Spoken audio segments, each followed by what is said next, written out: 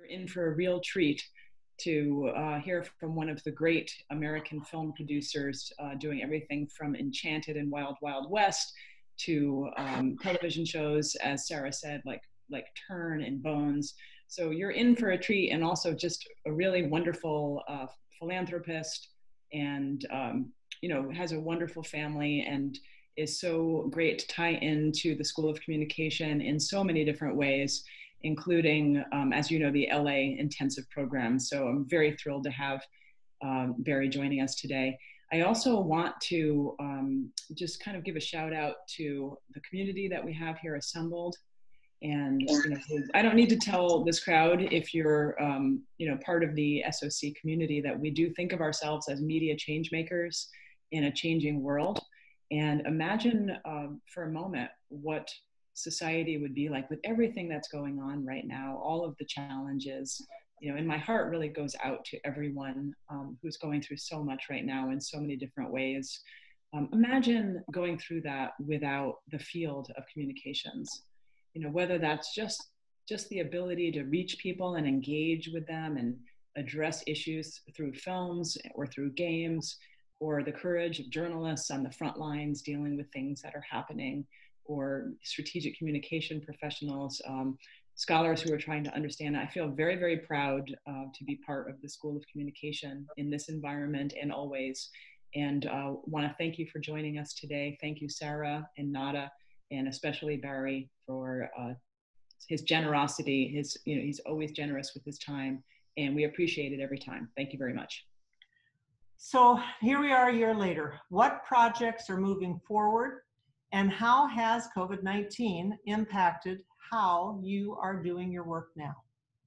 One thing I will say is I think that this industry has been affected tremendously by Zoom. And I think, at least in Los Angeles, where I've been experiencing the entertainment industry, all of us may start continuing to use Google Chat or Zoom for a lot of meetings and interactions, as opposed to, wasting an hour and a half or 2 hours in our cars going to meetings that could be creatively put together on Zoom. I don't think the culture was not advanced enough to get to Zoom learning or Zoom communicating or Zoom meetings.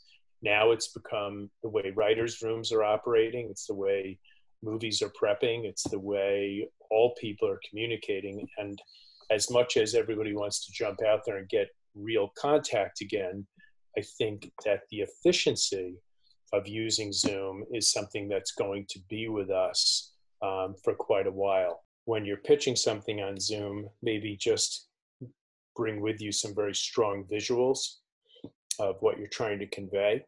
I think on Zoom, it should be more concise. If you've hooked them, then they'll ask questions later, and then you can fill in the narrative. One tip I'll tell you, that I know this from being a buyer and a seller, it really sucks when people say, but that'll come. Well, I'll tell you more about that later. What's one thing that you wish you had known in the early stages of your career that you learned later that we could benefit from? When you set your goals, they should also be set on the clarity of what you feel your skill sets are, what you feel your strengths are, and then does it satisfy your passion? Sometimes you are latching on to different opportunities, and then at that point, it's great to think about, how is this serving the journey that I see? How is this serving what I've laid out in front of me? Since graduating, I've been reading a lot of advice about how to sustain a career making your own independent film. The advice is to be trying to find the smallest niche audience possible. They will sustain your career for all the following films that you make. And it's something that the larger studios can't afford to do. In terms of like creating a business plan for the idea of the independent, smaller movie, that can be a business plan for sure, because you're going to come across stories that major studios are not. I think what you're thinking about is something to consider, as long as the talent that you're working with makes sense. Do you have any tips for maintaining creative inspiration in this time?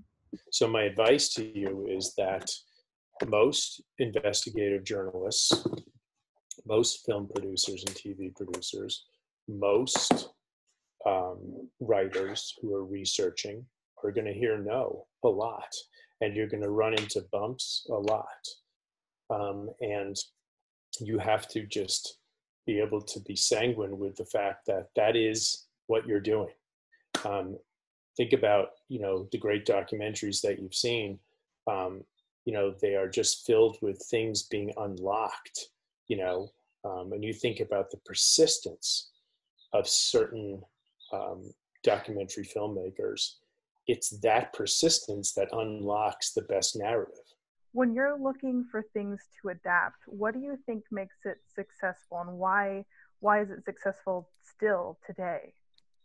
Trusting that writer or that producer or that director or that person with a vision is the key to almost all entertainment. It's that sort of unique voice or that interesting, those interesting characters that you find really compelling. How important is creativity to you in your process? And how do you use creativity when you're not the one shaping the story or narrative yourself? Creativity is sort of a wide term for everything that is the process of making film and TV. And when it's not generated by you, which 95% of the time it's not generated by me, the creativity is in the feedback and the shaping of it as it progresses. Each time with a project that I close my eyes or I move on to the next day, often I'll come back to it thinking, did I give all the best feedback in that moment? What was my creative input to progress that project? Everybody likes to talk about this golden age of television. I really see it as the golden age of streaming. It opens up everybody's ability to create in such a different way. Whereas before, really, it was so much more limited. Nothing is disposable. So, I'd say encourage you all to, if there's an idea you believe in, sort of wrestling it to the ground to make it work. Because honestly, this industry now has changed and anybody can be a producer. The whole idea of having to climb a ladder doesn't really exist the way it did before because we were all so desperate to find the new voice. So that's basically who you all are. You're the new voice that we're all sort of trying to connect with. So I'd say just, really believe in and finish those projects the best you can before you show them. Because often you only get one or two shots at that. So you want it to be in the best form it can be. Gary, thanks so much for being our guest today on LA Virtual Experience. Coming up next Tuesday, June 9th at 3 p.m., Daryl Frank will be our guest.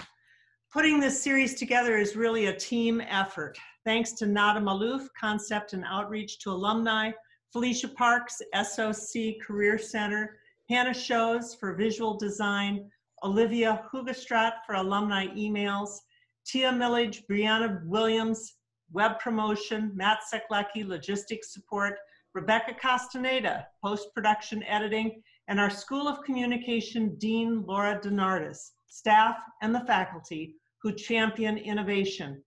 I welcome your comments and suggestions for future guests and ways in which we can engage with you even further virtually with American University and the School of Communication. I'm Sarah Menke-Fish. I thank you so much for being with us today.